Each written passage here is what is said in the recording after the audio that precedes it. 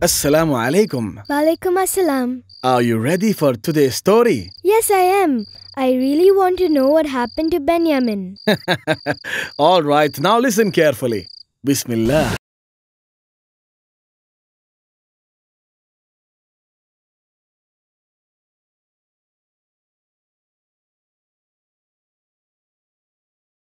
In the last episode, we saw how the Prophet had placed the golden cup inside Binyamin's saddlebag. He did this so that he could keep Binyamin at the palace. Then the Prophet replied calmly, "How can I set him free knowing that he stole the king's cup? It would be sinful."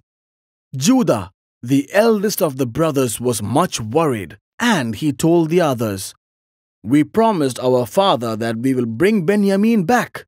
I will stay back here and I will not leave this land until my father permits me, or until Binyamin is released." The brothers left enough provisions for Judah, who stayed at a tavern awaiting the fate of Binyamin. The Prophet secretly arranged to watch over Judah's well-being as well. The Prophet was testing the sincerity of the brothers, and he wanted to find if they would return for their brothers. After many days of traveling, the brothers reached their house.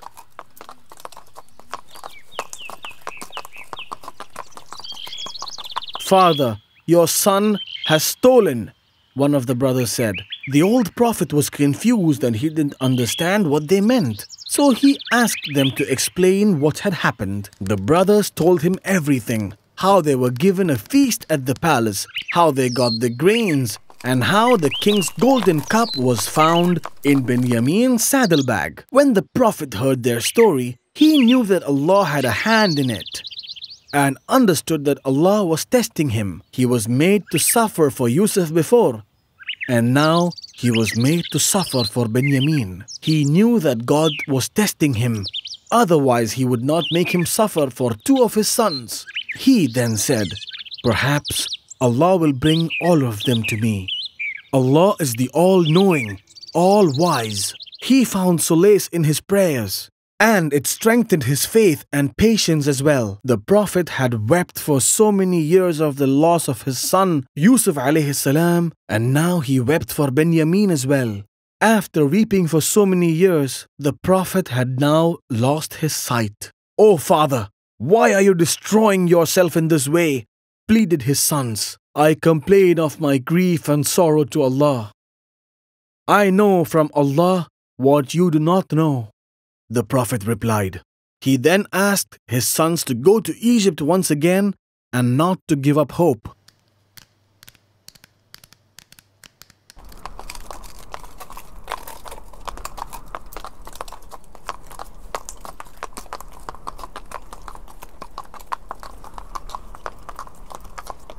When they arrived in Egypt, they took Judah and they went to meet Yusuf alayhi salam. They begged and they pleaded to the Prophet. By now, sorrow and love rose up in the Prophet.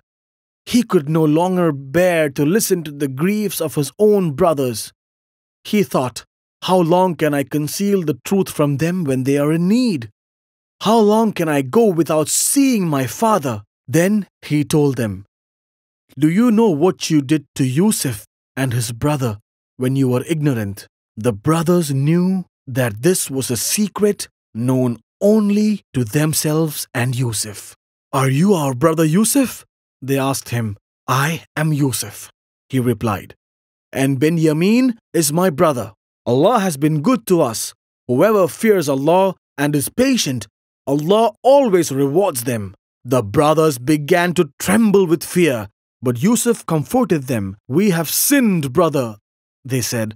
"Allah has certainly preferred you more than us. May Allah forgive you," said the Prophet. "He is the most merciful of the merciful." The Prophet then embraced his brothers and wept with joy.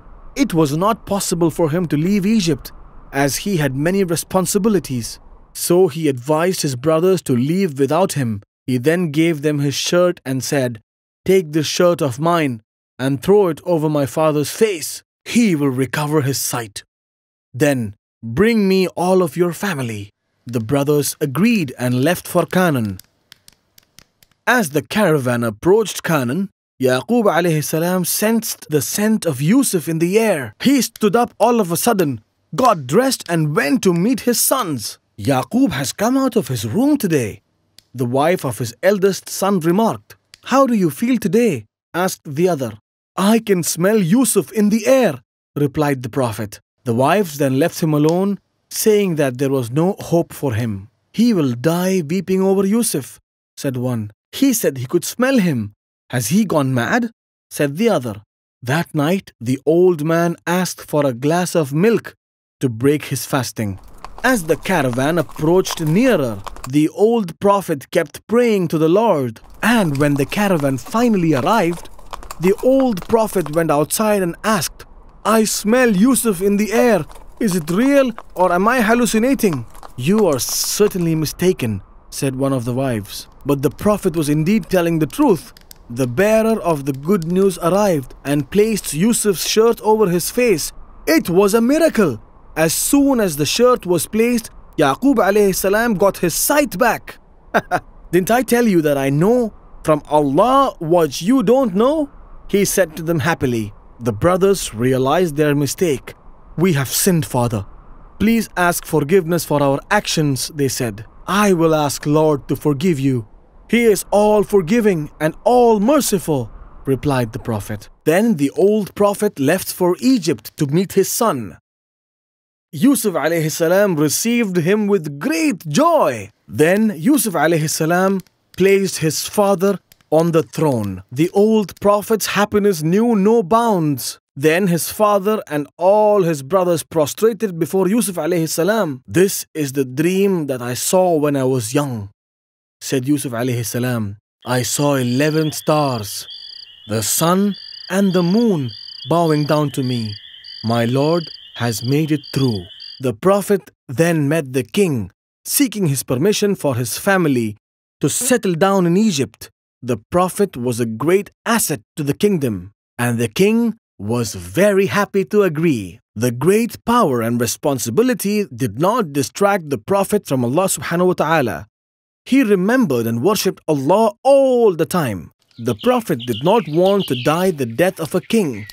He did not like to be gathered around the people of royalty. He wanted to die the death of a slave to Allah and to be gathered around the righteous. Yusuf alayhi salam, at the time of his death, asked his brothers to bury him beside his forefathers. So when he passed away, he was mummified and placed in a coffin until a suitable time to be taken out of Egypt. It is said that he died at the age of 110. MashaAllah, that was such a great story. Now are you ready for the questions? Yes, I am. Alright, now tell me, how did Prophet Yaqub alayhi salam know that his son was coming? Yusuf had given his shirt to his brothers.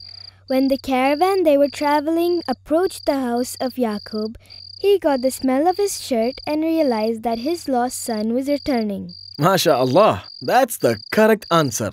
Now tell me, how did Yaqub alayhi salam regain his sight? Yaqub regained his sight when his eyes were covered with Yusuf's shirt. That's right again. And now for the last question.